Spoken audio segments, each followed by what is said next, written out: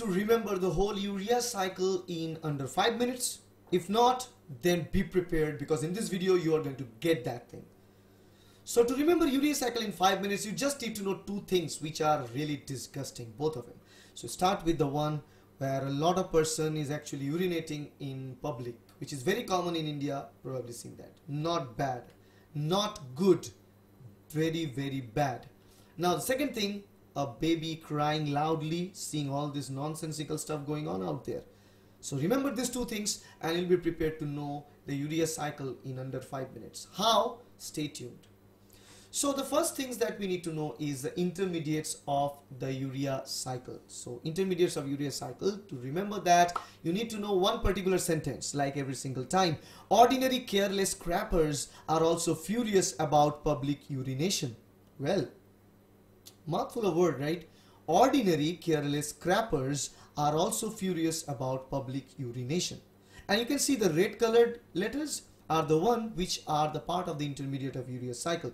So how it all begin? It begins with OR at the very first point. So change the color. OR means ornithine. Okay. The second one, CAR, carbamoyl phosphate. Then the third one, C, citrulline. Then the fourth one begins with A, aspartate. The fifth one with also A, argininosuccinate. Then the one with FU, fumarate. And then the one is with A, arginine, and the last one with urea, because it's with urine. Obviously it's urea.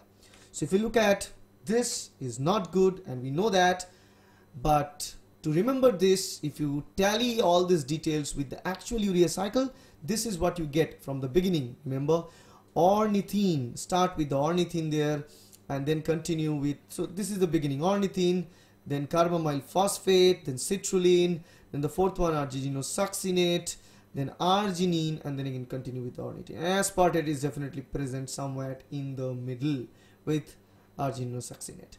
So these are the different steps. So now let's look at the enzymes used. To understand the enzyme used in urea cycle, you need to know only one simple thing. That's a baby crying out loudly.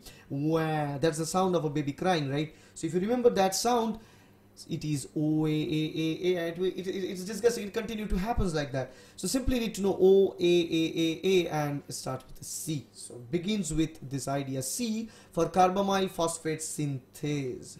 Then O for ornithine transcarbamylase. Then the A is for argininosuccinate synthase. Then another A for argininosuccinase or argininosuccinate lyase. And the last A for argininase. So again, if you look at here in the actual urea cycle diagram, you start with this carbamoyl phosphate synthase in the very beginning to produce carbamoyl phosphate. Then ornithine transcarbamylase. Ornithine transcarbamylase converts ornithine and then convert it into citrulline. And the third one, argininosuccinate synthase, converts citrulline into argininosuccinate by adding aspartate to it. And then argininosuccinase or argininosuccinate lyase, the same enzymes convert argininosuccinate into arginine. And the last one, argininase or arginase, is the enzyme converting arginine and into ornithine. And so that the cycle keeps continuing all the time. So you know the whole matter of urea cycle is converting ammonia, which is highly toxic for our body, into a less toxic form, which is urea, so that it can be removed from our body via the excretory system. So now you know the urea cycle under 5 minutes. Keep this video repeatedly watched for a few minutes and you will be getting all these points, and believe me, you will not forget this in your life. Remember just public urination and a baby crying. So if you like this video, please hit the like button, share this video with your friends and subscribe to my channel to get more and more self-help education videos like that.